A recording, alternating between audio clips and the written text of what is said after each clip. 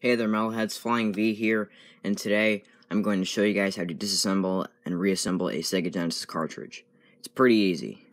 Okay, first you want to flip the cartridge over, and you'll see that there's two weird looking screws here. Okay, what you need is a 4.5mm game bit. You can't find these in a hardware store. You gotta buy these online. You can find these on like eBay, Amazon, etc. Okay, so pretty simply, just stick it in one of these interchangeable screwdrivers, and then go to the two screws and remove them.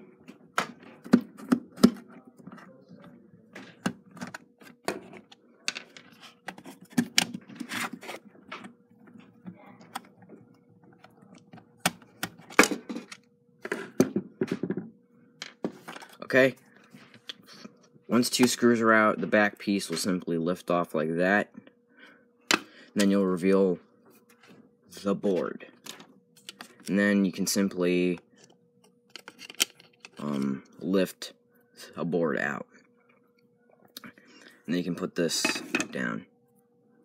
So, yeah, as you can see, here are all the things here. You got, all your chips, your save battery, and a little capacitor here, and some resistors.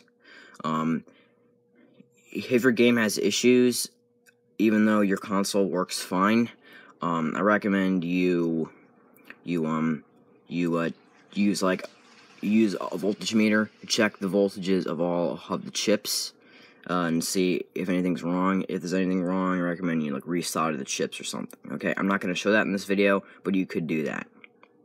Okay, so that's all you need to know. Now let's put it back together. You just do vice versa. Okay, you simply stick it back in the cartridge casing like this, with all the solder joints facing you. Take your back piece, stick it back on there like that, and then put both game bit screws back in.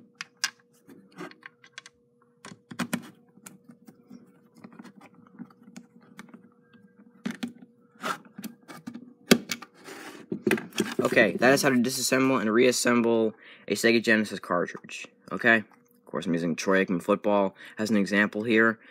So so that's it. Thank you so much for watching. Be sure to leave a like, leave a comment, subscribe, and share the video if anyone needs help on this topic. And may the force be with you. Wash hard.